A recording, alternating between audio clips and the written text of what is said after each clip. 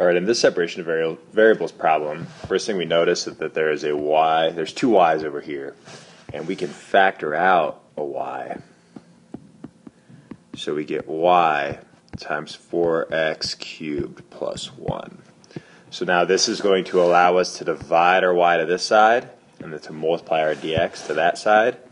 So we get dy over y equals 4x cubed plus 1 dx. Excuse me, so we want to integrate both sides now. Ultimately, we want to solve for y here. So the integral of 1 over y dy is just natural log absolute value y.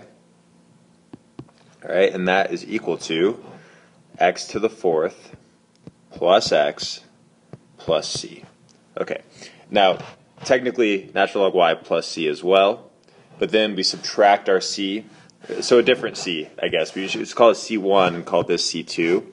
But what happens is we end up subtracting our c1 over to this side to solve for y. So then when we do c2 minus c1, that's just going to be another constant. So rather than leaving it as c2 minus c1, we're just going to rename it as c. So that's what we're doing here. I'm just going to not write a plus c right here and not call this c2. We're just going to have the c be on one side of the equation. So we have natural log y equals x to the fourth plus x plus c. So now to isolate y, we're going to have to e everything.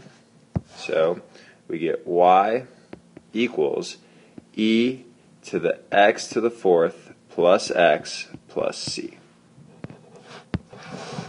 All right, so now one thing to recognize, this is a part that people really miss. We have e to the x to the fourth plus x plus c. This can technically be rewritten as e to the x to the fourth times e to the x times e to the c from exponent rules, right? We saw this in another video that you watched. If you have x to the fourth times x squared, that's equal to x to the 4 plus 2, which is x to the sixth, right? So we can take it from this form and put it in this form. And the reason that ends up being nice is because oftentimes e to the c in these problems ends up being a nice number, whereas c does not, like this c.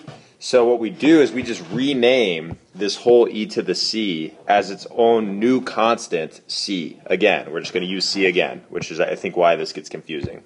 So what we end up with is e to the x to the fourth times e to the x, and then we usually just put the constant c out front. Sorry, that's a little messy, but that's your final answer. There's no benefit to splitting up the e to the x to the fourth plus x, that piece. So you could just leave it as e to the x to the fourth plus x and then have the c out front. But again, having that c, this c ends up being a lot easier to solve for. So we just rename it as c, and then eventually we'll have to plug in a number for x to solve for that c constant.